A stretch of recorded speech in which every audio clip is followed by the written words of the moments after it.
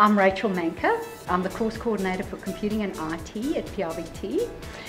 We have 8 units in our first, so it's the first year of your uni degree, and we've got 8 units, and once you complete with us you'll go on into your second year of your degree.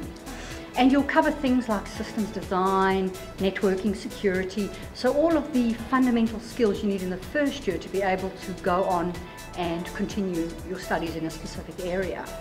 So once you complete the diploma, you've actually got some real skills in terms of actually applying.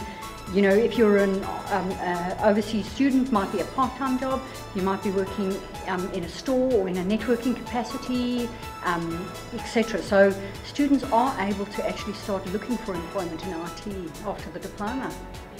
I'm very learner-centered and I'm very interactive.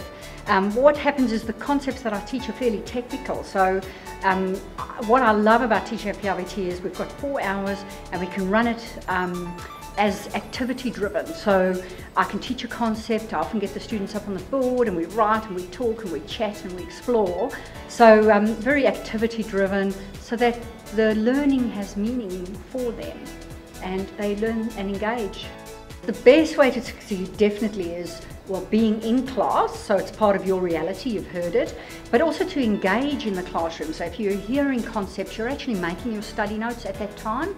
So you're not just sitting passively and listening, you're actually writing, reflecting and actually asking questions. So you're very engaged in your learning. You're going home and you're supporting what you've learned in the classroom by reading or extending your learning.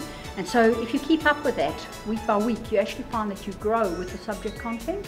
So definitely engaging in your learning. I wish you all the very best of luck. I believe that PIBT could support your learning and prepare you for your upcoming degree.